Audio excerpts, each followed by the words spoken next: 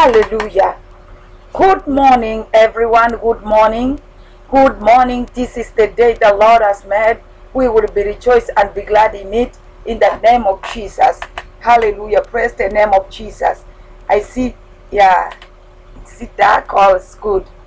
Hallelujah. This way, I think it's, I think the right. Yes, all is so bright. Hallelujah. Thank you, Jesus. Yeah, God is good. That this is better. Hallelujah. Praise be the name of Jesus. Good morning once again. This is Reverend Christine Ziggy. Welcome you in the name of Jesus Christ. Today the topic I have is he who is in you is greater than he who is in the world.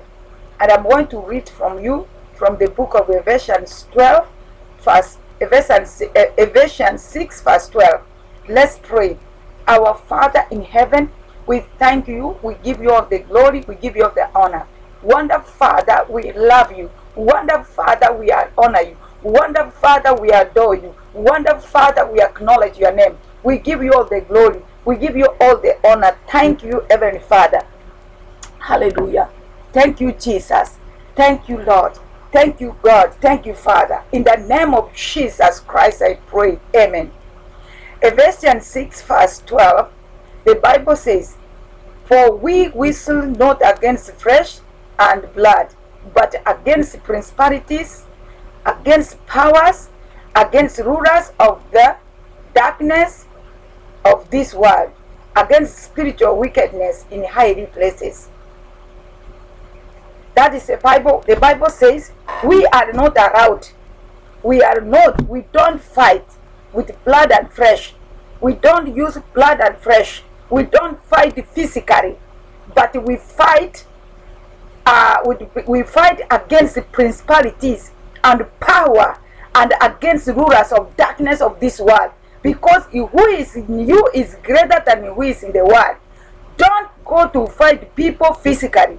Don't use your mouth cursing people. Fight in a spiritual way. Fight the principalities, power against the rulers of darkness of this world, against spiritual wickedness in high places. Fight against the spiritual wickedness in the high places. There are spiritual wicked in high places. They are walking in the second heaven, very high places. These demons, when they are walking there, they will destroy people. They will do whatever they want. So as people of God, we don't have to fight them. We don't have to fight them using flesh and blood. We don't have to fight them using physical, because we can't defeat them. If we use our physical, we show them how much money we have, how much we are smart. We can't defeat them. We go in the spiritual world, because this is spiritual warfare. We are dealing with the spiritual warfare. So wherever you go with the physical, you can't defeat him. Now we go with the spiritual, because it is a spirit. So since it's a spirit, and as we go in the spirit realm, now that's why Jeremiah 1 verse 10 has given us insight. It says, the book says, see, the Bible says, Jeremiah 1 verse 10 has given us power. The Bible says, see, I have this day set thee over nations and over kingdoms to root out and to pull down and to destroy and to throw down, to build and to plant. You see here, the Bible says, see, I have this day. See, I have this day set thee over nation. The Lord has set me over nation and over kingdoms, to root out and to pull down and to destroy and to throw down, to build and to plant. So the Lord has given us nation to rule and take dominion.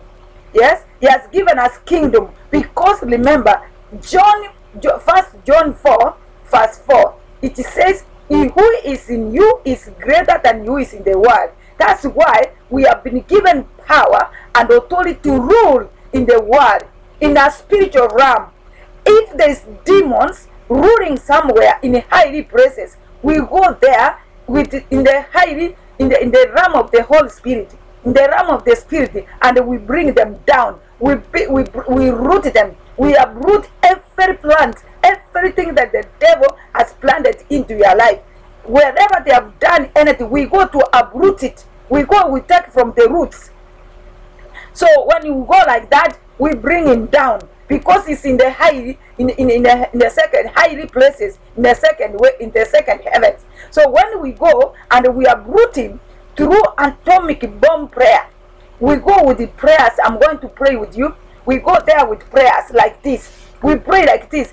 I take authority and dominion over every principalities and powers and rulers of darkness over of this world. So you go and tell the devil, because God has given you power, dominion over nations and all the kingdom. So you go there with confidence, with the authority and the power that Jesus Christ has given you. That, remember, he who is in you is greater than who is in the world. Now, when Goliath was cursing the children of Israel, and for 40 years, nobody, they feared him, they could not reach him. When he comes every day in the morning, everybody was running away backward. Now there's a man, a boy called David. David, when he looked at Goliath, he said, you uncircumcised, you will not, today I will chop your head. Today I will cut your head. So now when you see the situation, you go and take dominion and authority and power. I take authority. You tell the devil, I take authority against you. I take authority and dominion against you. I take authority and dominion against you today.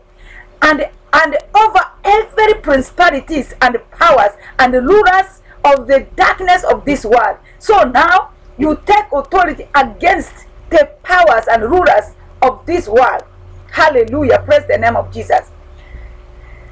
Now, when you take the authority, you know the book of Ephesians 12, it is saying clearly that we are not we still not against flesh and blood. We are not allowed to fight against blood and flesh. So you take dominion. You take dominion. I take dominion against you powers of principalities and rulers of darkness of this world and the spiritual wickedness in the high places, in the name of Jesus. Now you take the authority. When you take the authority, it is very difficult for the enemy to defeat you. Then you pray, my God has set me far above all evil nations and the satanic kingdom. Therefore, every kingdom of darkness ruling over my life, I pull you down. That's how you pray.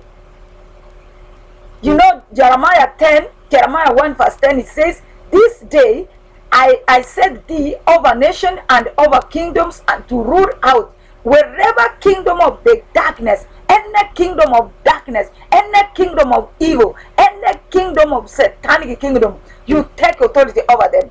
You say, my God has set me far above all evil nations, satanic kingdoms. Therefore, every kingdom of darkness ruling over my life, I pull you down and I command you to be destroyed in the name of Jesus.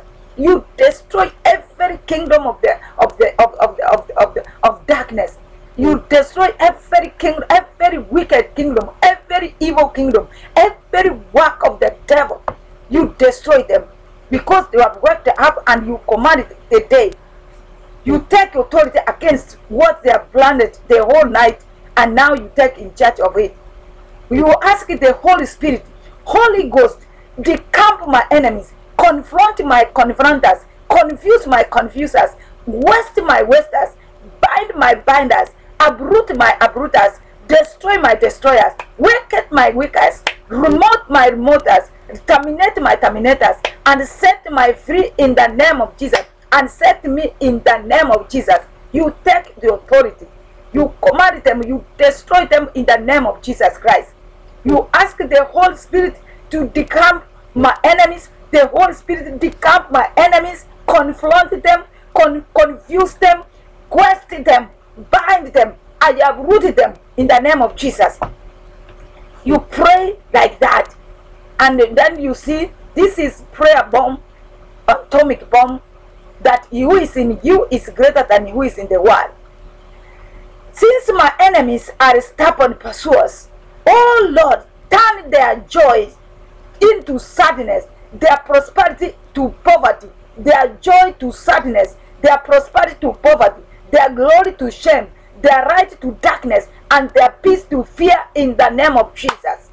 Because the enemy is so bad, he has refused to let you go. He's pursuing you, he's following you. He doesn't want you to have the peace, so you come against you. You say, since my enemies are stubborn, oh Lord, turn their joys. You have to turn the joys of your enemies to sadness. Make your enemies to be sad, not you to be sad, not you to be crying. Make your enemy to be miserable. Command thunder, command the Holy Ghost fire to visit them. Make their prosperity to turn to poverty. Command their prosperity to turn to poverty. Let them suffer, not you be suffering all the time. Not them to take your prosperity and they are enjoying and you are suffering. Take their prosperity to poverty. Turn their prosperity to poverty. Their glory to shame. Their glory, what they are glorifying, let them turn to shame in the name of Jesus. This morning, I turn the glory of my enemies to shame. Wherever they are proud of, let it turn to be shame in the name of Jesus Christ. Their right to be darkness and their peace to be fear. When they are right, they are bright, let it turn to be darkness in the name of Jesus. Let their peace turn to fear. The peace they have, they are proud and making you miserable. Let their peace to turn to fear. Let the fear of God fall upon them and let them be terrified in the name of Jesus Christ. According to your word, that it says, the Lord will fight for me and I shall hold my peace. Therefore, oh Lord, fight for me and let me begin to experience my peace. Even if as from now, in the name of Jesus, even as from now, when the enemy is planning that you cannot have any peace, he is fighting you. Because remember, he who is in you is greater than who is in the world. Therefore, because your father, our God is greater than the enemy. So that's why you say, God, since you are greater than the world, fight for me and let me have peace. Let me have peace. I will not mourn. I will not cry. I will not be sick. I will not be sad because of the enemy. The enemy will not put me in the sick bed, in the sick bed. In the name of Jesus, the enemy will not take away my job. The enemy will not take away my money. Wherever enemy is doing against me, I take authority and dominion over him in the name of Jesus. You pray, I take dominion. I take the authority against you in the name of Jesus. I turn your prosperity to poverty in the name of Jesus. You cannot touch my finances. I turn my finances to be my blessings, and I turn your presence to be zero in Jesus' name. That's how you pray. When the enemy, we are attacking him using spiritual warfare, atomic bomb prayer this morning. So according to your word, God himself, he says that he will fight for you. So I give my God permission to fight for me. That's why we are not supposed to fight with blood and flesh. We are not vessels against blood and flesh. We are not allowed to fight against blood and flesh. So don't worry when the enemy is racing against you. When he is doing evil and wicked way, don't worry about them. Fix them. Let their peace turn to darkness. Let their joy turn to mourning. Let their joy turn to be sad in the name of Jesus. They will be miserable and miserable. They will never be happy in the name of Jesus. And then you look at the book of Deuteronomy, 20 verse 1. The book of Deuteronomy 20 verse 1. The Bible says, My Lord, show me my enemies. Hallelujah.